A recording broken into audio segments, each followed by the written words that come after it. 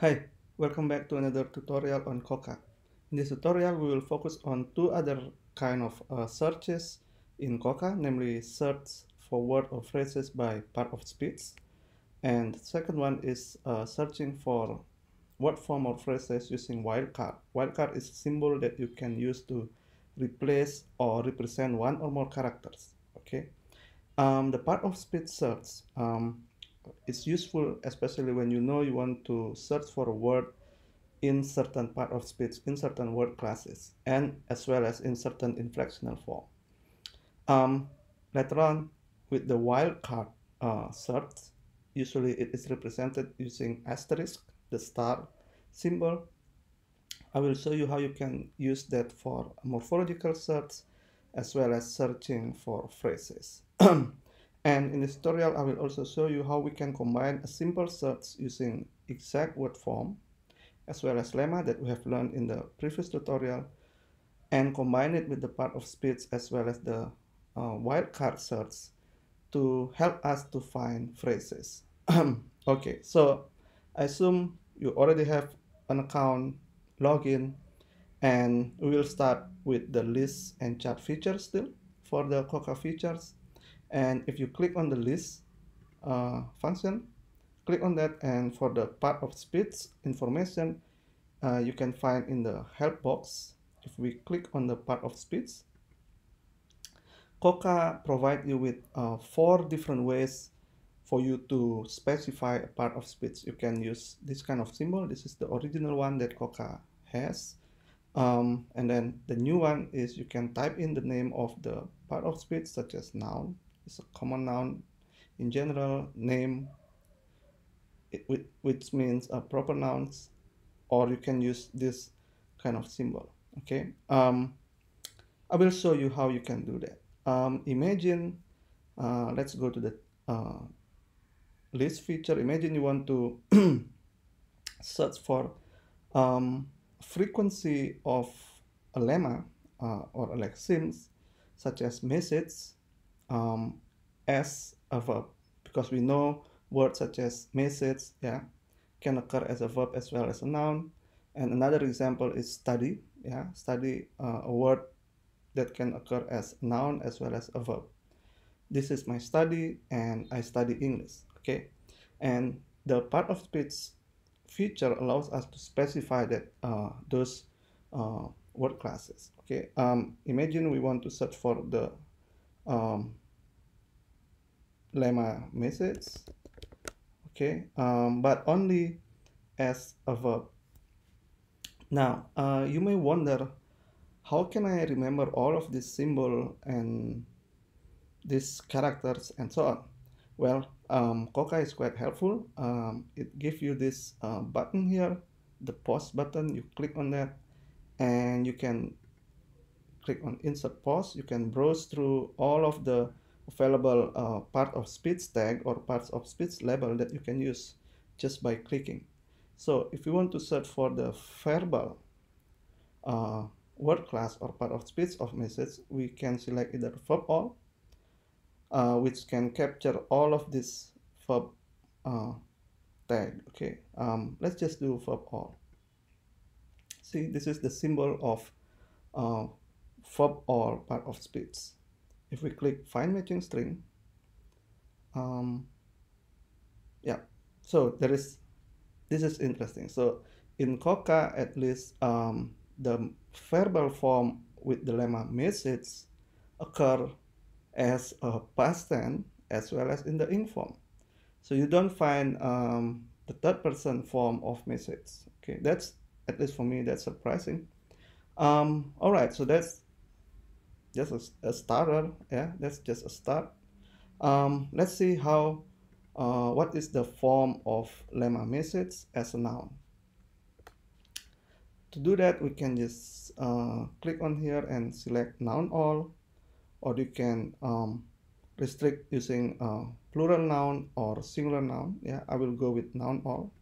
So potentially it will capture all of the plural as well as singular form of message. Let's see what it gives us. Yeah, the singular message as well as the plural message. Okay. Now, so that's the list feature. Let's see how it plays out when we use the chart feature. I'm interested in looking at how is the distribution of message as a verb. Yeah, message as a verb across different genre of COCA as well as the period in COCA. Okay, you may guess what I'm trying to look for here. Okay, let's see. Message as a verb. All right, as usual, we just need to wait for this ad to show us the green message for us to continue our search. And yeah, so hopefully you can follow along. Click here to continue with your search, and there we go. So this is the distribution of the lemma message, yeah, the messaging and message as a past tense that we have seen in the list feature before, across genres as well as across period. So we see that the verbal form of message occur most frequently in the blog as well as web section and magazine, but not so frequent in TV and academic texts. And the most interesting part is this. You see how the usage frequency of message as a verb develop across period of time, yeah, across different periods in COCA. So there is a increasing trend, yeah. The verbal use of message is on the rise from the 1990s to the present. Okay, this could be explained by the development of mobile phone, where you usually say something like, "Oh, I messaged you last week, but you didn't reply," and so on. Yeah, interesting. Um, Now let's see how it goes with the noun.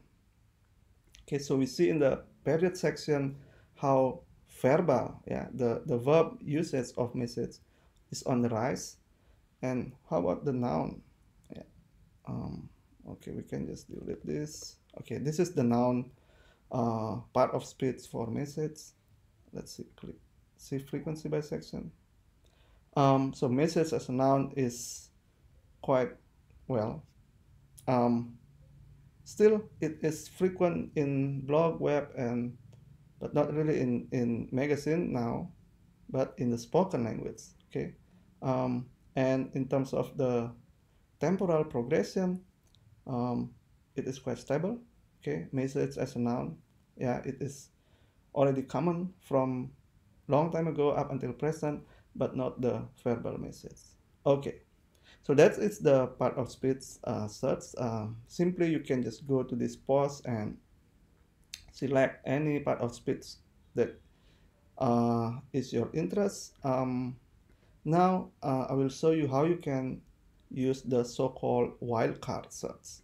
Okay, so this is the symbol of wildcard.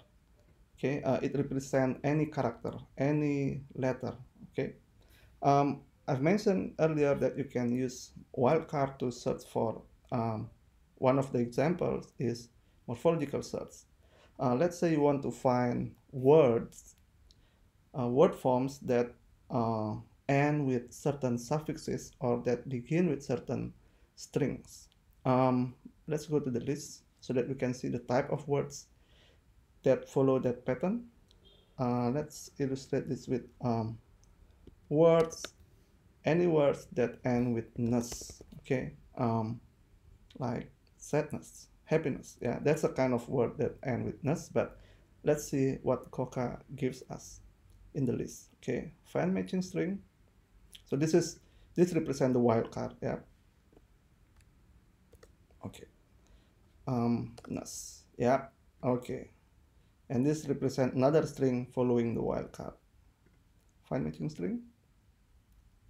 Okay, business is the most frequent. Okay, 324,000 something, followed by witness, awareness, darkness, illness, and so on.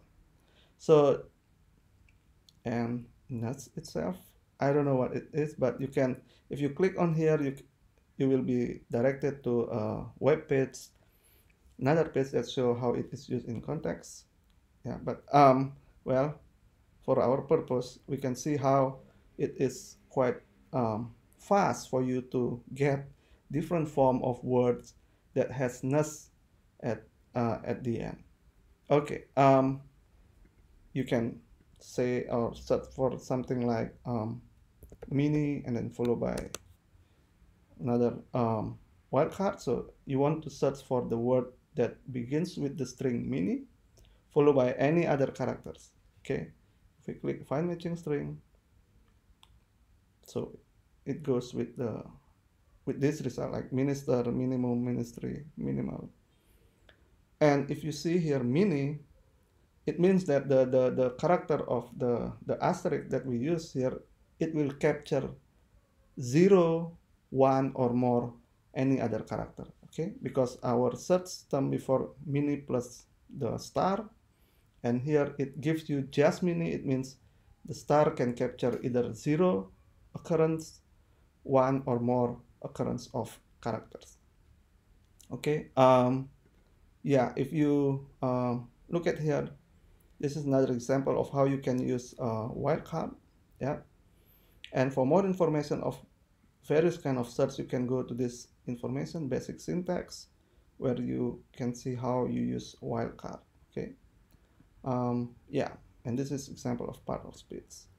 All right, now I mentioned earlier that we can use a combination of part of speech search as well as a simple search to find phrases. If you remember, before also we learned how we can combine alternative search, yeah, multiple words in one go. That's what I want to show you now, how it is very flexible and versatile, yeah, useful, the various kind of searching architecture in COCA. Let's say I want to find yeah, this one, the noun phrase. Okay, it's a noun phrase. Noun phrase that is modified by either fast, rapid, or quick. Yeah, any noun. See, the noun is represent. You can use, if you remember from this, you can use the word, or you can use the tag. Okay, like this one. I'm sorry, noun all. Okay, you can use this. You see, there is a space in between. Yeah, fast, rapid, quick, and then white space, and then followed by the noun tag. So you want to find noun phrase with modifier fast or rapid or quick followed by another noun. Let's see what it gives us. We are still in the list function. Okay, so fast food, yeah, rapid growth, quick look, okay, fast track, quick question, and so on. So you don't really say fast question, yeah. And this frequency also show you which phrases are the most frequent, yeah. So the search pattern give you these types, okay, different types of noun phrases with fast, rapid, or quick as the modifier, and any kind of noun, as well as the frequency, the absolute frequency of these phrases. Okay, well, that's a simple combination of simple search with exact word form and noun phrase. Okay, you can do search for another phrases such as conjunction, pronoun. Okay, if you see here, there is this conjunction. Okay, conjunction plus pronouns. I want the form of the be verb. Yeah, where is it? To be. Okay, I want phrases that has conjunction, pronoun, and followed by form of be. Okay, I think that's too much space. Followed by the word like. Followed by space, followed by comma. You may guess this could give you something like, and I was like, and she was like, and so on. Okay, let's see in the list feature. Will it give us something? Yeah, and I was like, don't know what to say. And I'm like, scared and so on. So this is kind of hedging, okay. And it was like, yeah. What is interesting is that it is most frequently occurring as a past tense, and I was like followed by the present tense, and I'm like, okay. Are you curious with the chart? Okay, I want to see how it plays out. Yeah, how does this syntactic construction, like, and I was like, and other kind of uh, types with this structure uh, is distributed across the section. All right, so see, this is interesting. So that kind of syntactic pattern uh, most frequently occur in the spoken language. Makes sense. You do it a lot. Yeah, it's like when you hesitate. I just did that. You did that. You do that a lot in spoken, TV subtitle and spoken section, but not in the blog web. Mostly because they are in written form, of course, not in fiction, and definitely not in academic. Yeah. And if we see the period here, that kind of pattern is also on the rise. Yeah. So people now are getting uh, more and more frequently express hesitation using like and I was like and so on. Okay, it's interesting stuff. All right. So what I've shown you here is the combination of part of speech search, um, another part of speech search, simple word, and punctuation. You can use for, you can search for punctuation. Okay. Yeah. One other example is searching for combination of simple search as well as wildcard. I haven't shown you how you can use wildcard to represent the whole word. Okay, let's go to the list feature. Yeah, I just want to go to the list feature and find the types of phrases that begin with a, sort of, and any other word. Okay, so this search will find phrases that has a sort of followed by another word. Yeah, so in this search, the wildcard symbol represent any word. Okay, let's see. I hope there is no add message here. Okay, you've got the add message. So the idea of this part of speech search is that you can, and then the simple search that I've shown you before, you can combine them to find any kind of phrases or syntactic pattern that you are interested in. Okay, right, let's see. Yeah, sort of, there is